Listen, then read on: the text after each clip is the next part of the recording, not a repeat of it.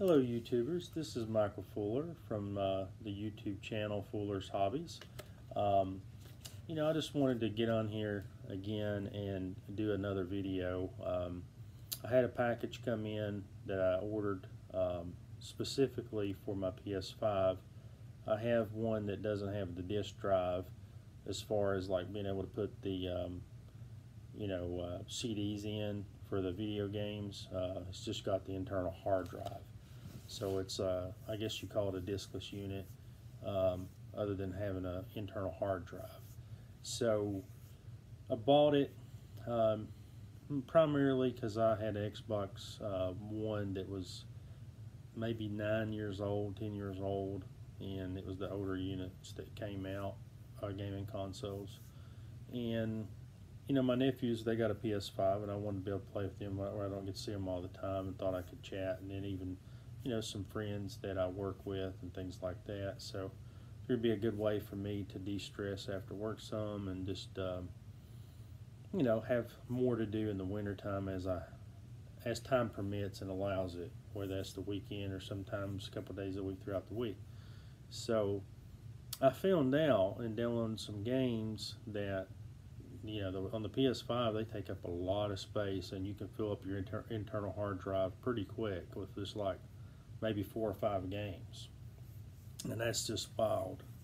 So I had an external hard drive I hooked up to the PS5, but it was USB 2.0 instead of 3.0, and it will allow me to use it. Of course, it's a terabyte hard drive, actually 2 terabyte hard drive. It allowed me to use it, but it won't let me install PS5 games on it, only archive PS4 games. So I started looking online and seeing what kind of compatible hard drives there is for the PS5, and I found out you needed a 3.0 USB hard drive for them in order to archive PS5 games. So I bought this one from Amazon. It's the WD Black P10 game drive.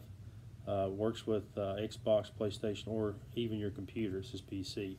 It's 5 terabyte. The speed is 130 megabytes per second, and it's a 2.5 portable hard drive. Got a 3-year warranty.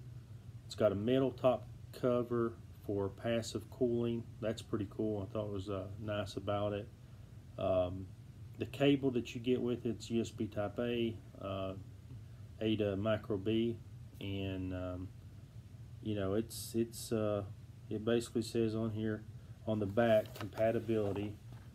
If you can see it on the thing, PS4 and 5, and it says play and store PS4 games, archive PS5 games, which is what I want to do, and you can use it on the Xbox Series X and S and store them as you need to. So this is the one that I needed for doing what I need to do. That way I can make sure I have enough room. So I went ahead and got the 5 terabytes, since you can literally fill a 1 terabyte with probably 5 games, maybe, depending on how big they are.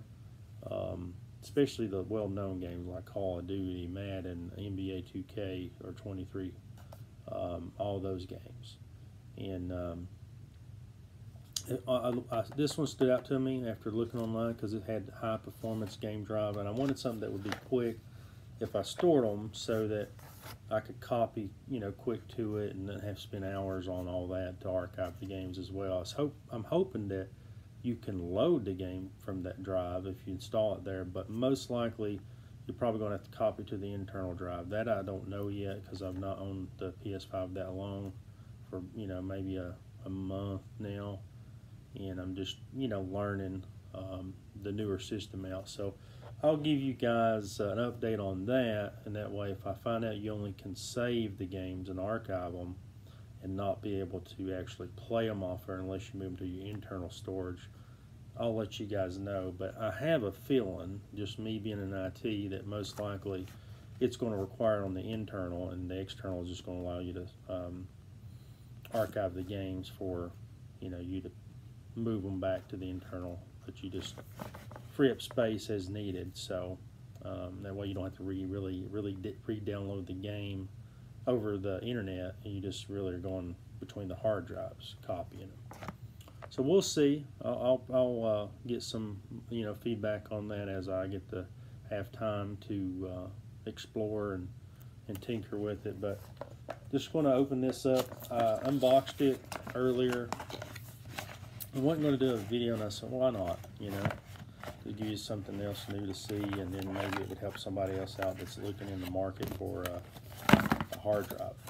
But like it was saying, the metal cover, this helps for cooling, and you can feel that it's cool already. It draws the coolness to it, which is really nice, and it's not really heavy, but you can tell it's if you dropped it, you should be okay. It should be protected well, and you got your USB cable, micro A to micro B cable, which is supposed to be 50 or 5 gigs per second, it says, which is supposed to be fast. So, but all you do is, you got your port on the back, you just hook it up, and